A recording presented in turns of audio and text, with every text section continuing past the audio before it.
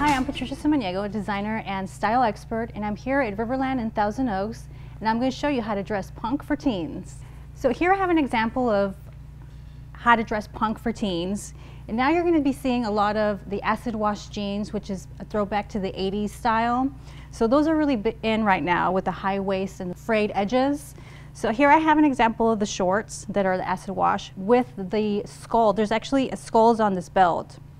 And just like a simple cotton t-shirt with a skull graphic on it, will automatically just give you that punk look. And I topped it off with a simple scarf that you can style in different ways if you want, or you can remove it and add jewelry if you wanted. And you can actually use the style with some combat boots, some punk style boots.